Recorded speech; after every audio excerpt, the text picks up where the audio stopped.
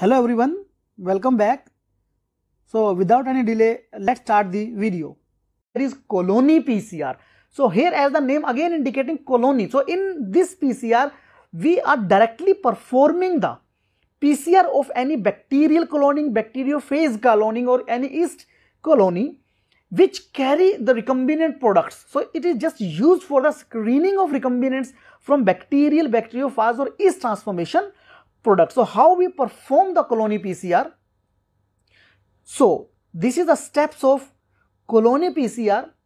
Here, these, as you know, this represent the Petri plate in which we have the transformation experiment, means different colonies. So here these are rounded white shape, they represent the bacterial colonies. So after transformation, we know that some colonies will be transformed. So these red color dots, they represent the colonies that has been transformed by our, you can say, gene of interest.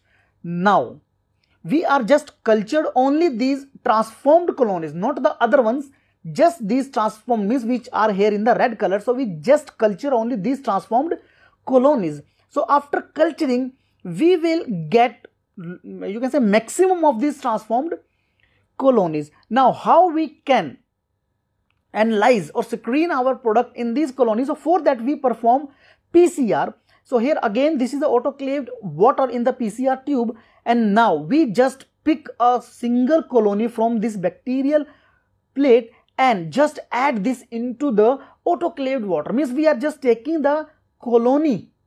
So that's why the colony PCR. So now as we just inoculated the bacteria colony in the autoclaved water, now we just denature it for 5 minutes at 94 degree centigrade. And as a result of denaturation, now the DNA product will be, you can say, it will comes in the autoclaved water due to denaturation.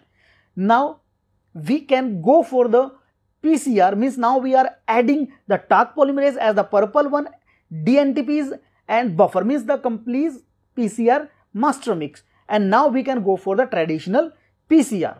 So this is the colony PCR in which we are just taking the any bacterial colony, and now we just denaturing the colony to get the target DNA, and after that we are performing the PCR. So that's why the colony PCR.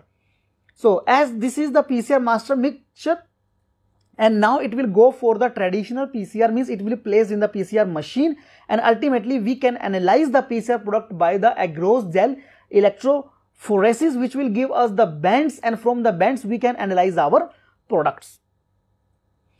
So that's all for today guys. See you in the next video. Thank you very much.